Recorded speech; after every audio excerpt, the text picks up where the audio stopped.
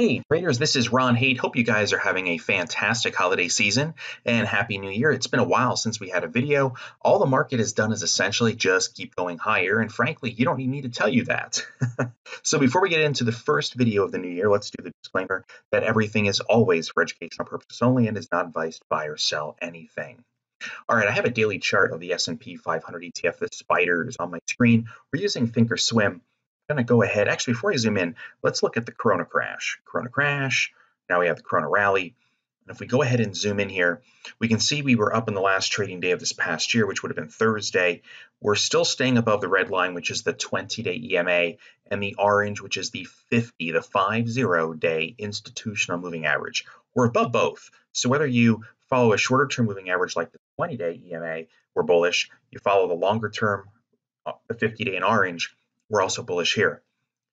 The outlook for this week is bullish. The outlook for every day after today is still bullish until we start cracking some of these moving averages. The big one for me is going to be the orange. Now, you could say, well, the last time I broke the orange line here, it didn't work, and here it didn't work. This is true if we use it on the broad index. Nothing's ever going to be perfect. Nothing works every single time. Previously, we've had touches and bounces, get near it and bounce, get near it and bounce, hit our head, can't get through, can't get through. And then once we got above the 50-day back in April of this past year, it was a really nice ride, right? And even before then, we bounced off of it and kept going higher. And then once we broke it down, the floodgates opened. So we don't know what a breach on a closing basis of the 50-day is going to bring. Could it bring another false move? It sure could. We have to wait and see. So if we break let's start here with the red line. All that is a little yellow flag. We break the orange on the S&P 500. That's a huge red flag. Technically, the bulls have lost their edge and the bears now have the advantage. At that point, when one day that will happen, whether we're at the S&P at 357 or if it's at 35,000 at this rate, I want to come back down and watch these lows, because if these lows get blown out, we take them out, then the next major support, there's a little bit of support here around 300, and then we start coming all the way back down into here. Not saying we're going to go there, not saying we'll ever go there, but that's what we want to watch for. So the fact that I'm not doing these videos daily or even weekly right now, just because the market just keeps melting higher, there's not much to talk about. Now that's the S&P. Let's go take a look at the Dow via the diamonds. Similar situation. We're sitting here at all-time highs. If I zoom in here on the daily chart, we're above the red, we're above the orange, above the 20, above the 50. If the 50-day falls on a closing basis, we would come right back down to these lows. Now, interestingly, on the Dow, in October, early November, we took out the previous low, and it acted as a shake the lemmings from the tree, and then up we go, and we moved up pretty nicely. There hasn't been a lot of headway since maybe the middle of November. It's been barely higher, but there was, once we dipped below there was a quick thrust right back to the upside. Let's take a look at the Qs. The Qs pretty much at all-time highs, near them. Same thing. We bounced off the 20, bounced off the 20, bounced off the 20, bounced off the 20. So for half of November, all of December, month and a half, we can't even get below the 20-day. That would be the first sign of trouble. Then go to the orange. We break the orange, which is our institutional moving average. Then we would come right back down to this low, which is about, 269 or so. If I take a look at the Russell 2000, it's powering higher now very, very nicely. It broke out in the middle of November. It's pretty much been straight up. Watch the 20, watch the 50. We break the 50. There's a gap fill right there. Then we come back down into this area. I'm getting a lot of questions on bonds, gold, the dollar. We'll hit all three here. TLT just keeps drifting lower. I'd want to see a close above the orange line. But not just one day like we saw back here on November 20th, because that was a fake out. I want to see 2 days. 2 days above the 50-day, then we could maybe think it's a more of a confirmed breakout, if you will. How about the dollar, UUP? It too just keeps drifting lower. So if the dollar is moving lower, the euro right now is pushing higher. Taking a look at gold, gold is entering its seasonally bullish window. We've stayed a couple days now above the 50-day.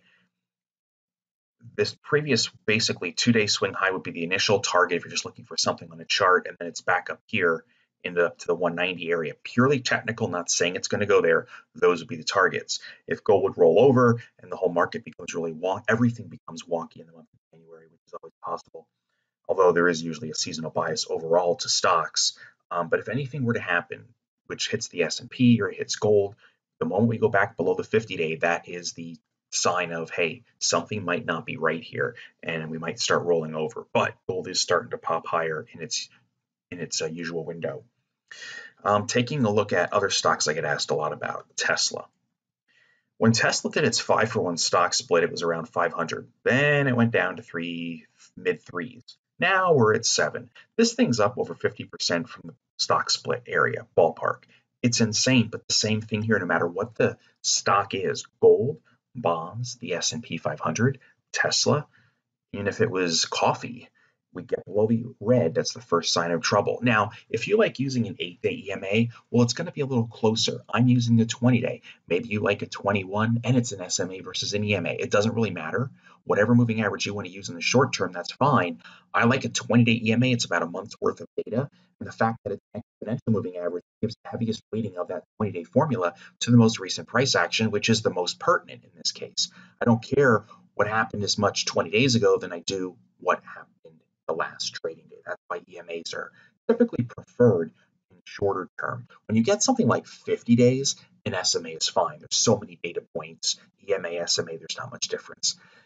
And from an institutional perspective, I like the SMA better.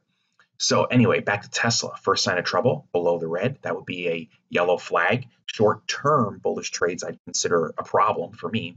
And then the target would be down to the 50, break the 50, then you go back down to the breakout point, which is where the gap was right before Thanksgiving. Apple. Some folks are going to say it looks like a double top, but they love to poo-poo Apple sometimes. Apple remains one of the best stocks, I think, possibly out there for long term. Does that mean it's going to go higher tomorrow? The answer is no. We do have a double top pattern right now, and that's it. But it's still bullish on the daily chart because we're above the red line. We're above the orange line. We get back below the red, yellow flag. Below orange, red flag. Bears get the edge, and then we go back down here to swing lows. So short term, yeah, Apple is not in the best technically bullish picture because you do have what looks like a double top there. Volume is picking up a little bit. It's not the end of the world. Where I would get very concerned on Apple, and it doesn't mean it's not going to go higher after this point, it would be taking out 1, 2, and 3 lows. We take out all these swing lows, then we go from, remember, a trading range also can be a double top pattern. Here's a top, there's a top. Okay, now our bottom of our range is going to be mid 100s. It's not perfect, but we could go down to 105, go into 107. This is now a trading range. We break out, that's super bullish. So anything basically above about 140, super bullish technically. Otherwise, the range is all the way down in the low ones. We get below there, then we go gap fill. And that little one-day move there is not necessarily a swing low. So I would say gap fill, the next support level, yeah, you guessed it, way the heck down here. Not saying it's going to get there, but that would be the target, the big target. All right, Amazon. With everybody buying online, being stuck at home, sideways action. It is still a monster trading range after such a huge move from 1,600 to 3,500, a 100% stock move in about what? 4 to 9, 5, 6 months. This consolidation is not a problem at all if I'm a bull. It's just catching its breath, biding its time, seeing where the earnings are going to be. And remember, we have earnings in about 2 weeks. We enter earnings season. Netflix, typically a stock that starts doing well in January. So far, it's starting to perk up a little bit. The breakout here on Netflix would be above this double top, around 568 or so, give or take a few bucks. We get above there, that's a clean breakout. That would also be very, very bullish. Right now, it's trading range with a short-term upward bias. All right, we did gold. I had a question on oil. If I zoom in on USO, which is not all oil, since it's gotten above its 50-day in March as well. I'm sorry, above its 50 and 20. 20-day on something like USO would be below the 20-day in red would be a yellow flag, and then your target is the orange flag. If we take a look at the VIX, I forgot to look at this one. The VIX is down in the low 20s. Historically, this is still really, really low. Was it low from the pre-corona? The answer is no. There we were in the mid-teens. this is still very, very low. There is no sign that there is a buildup of pressure in the VIX or it's starting to rise. That could be problematic for the broad market. Right now, the VIX is bearish, which is bullish for the SPY. So with that, we'll just cover those couple stocks and we'll just leave it there. The bulls have the edge in the broad market. Everything is still rosy. Whether or not the next speed bump comes next week, this week, or next month, you know what to watch for. First sign of trouble is the red line. The big one is the orange line. And if that happens, of course, I'll do a video. So the next video, not sure when it's going to be. If we just keep slowly drifting higher, I'm just going to let the market alone. But if we start breaking down, there's some fireworks, then I'll put together a video and get it out to you guys, okay? So I wish you and your families all the very best and a wonderful 2021. I'll see you next time. Take good